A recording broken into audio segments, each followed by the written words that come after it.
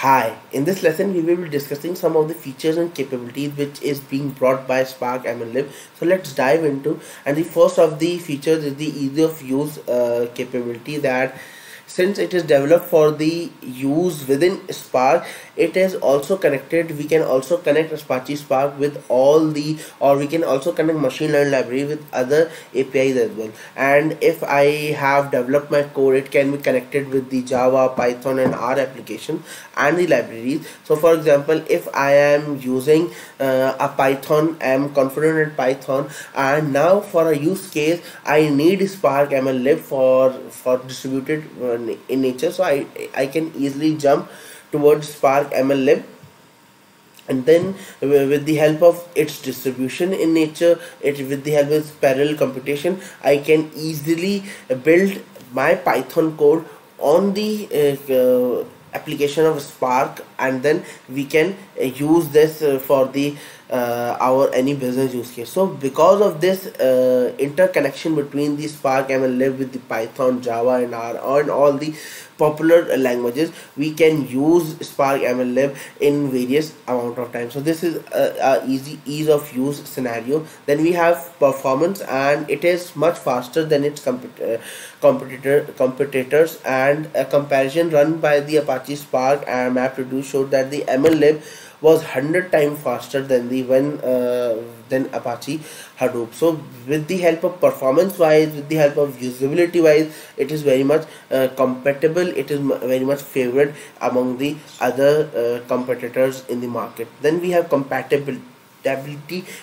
Spark can run on different services such as Amazon, EC2, Hadoop, Yarn and Mesos, and it can also run on a single standalone cluster mode. So for example, all the world is being going towards the cloud-based technologies such as Amazon, Azure, and then the compatibility nature of this Amazon is that of Apache Spark is that it can connect with that all cloud vendors, and we can use this Apache Spark and MLlib libraries over the cloud as well. And it can also run on a standalone cluster mode. So for example, if I need to deploy Apache Spark in my computer, I can easily deploy it and make use of the parallel computation. Spark is also able to take data from numerous sources such as including Apache services. So we can connect data from different Apache services and the flat file and the log file, so that the data extraction part can be very much friendly in this terms. Then we can have a functionality and the numerous built-in algorithm for any use case, be it classification use case, be it recommendation, regression and clustering. All those use cases, we have couple of algorithms which are built-in, and we just need to call those algorithms, and then we just need to pass our data in that algorithm, and the things will be running up. Other utilities include feature transformation, machine learning pipeline, model evaluation can also be done in the Apache Spark MLlib library. Then we have capabilities of MLlib, and which include algorithm from all the use cases which we had studied in the past and which the data science industry has brought in. So we have linear regression, we have support vector machine, then we have term frequency or TF-IDF for the natural language processing task. Then we have the recommendation using, we have algorithm using for the recommendation using alternative least square methods. We have algorithm for decision tree. So all those algorithms are being combined enough in this MLlib library in order to facilitate us for model deployment. Then we can have the feature extraction, transformation, and the all those methods. Dimension reduction methods include PCA, SVD, Cholesky decomposition. We can use those methods in directly.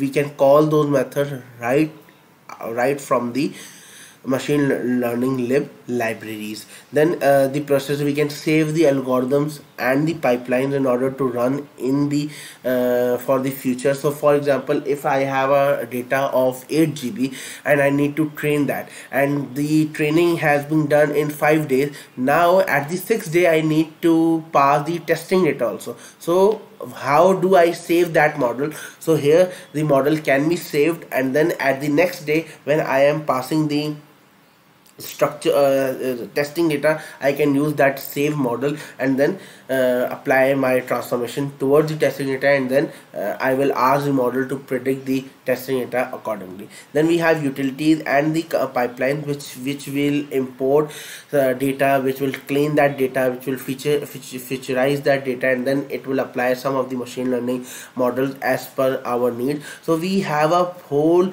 combined look at the machine learning library, which involve the performance, functionality, compatibility, and the some really cool algorithm, advanced algorithm, which will comprehend us, and it will give us a really cool idea around the machine learning libraries, and we can use this MLlib library for all our machine learning workloads.